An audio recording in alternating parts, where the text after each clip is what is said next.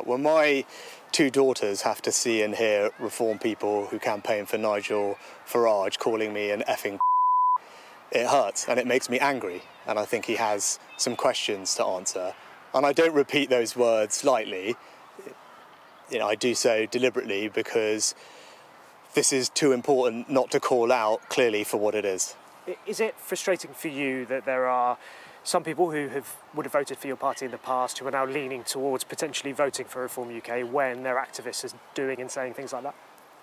Well, when you see Reform candidates and campaigners seemingly using racist and misogynistic language and opinions, seemingly without challenge, I think it tells you something about the culture within the Reform Party.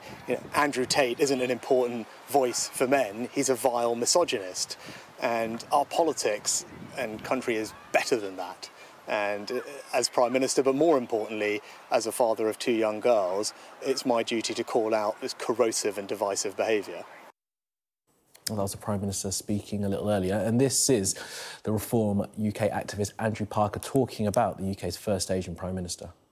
I've always been a Tory voter. What annoys me is the he got in. What's good is he? You tell me, he's just wet. What, Sunak? Useless.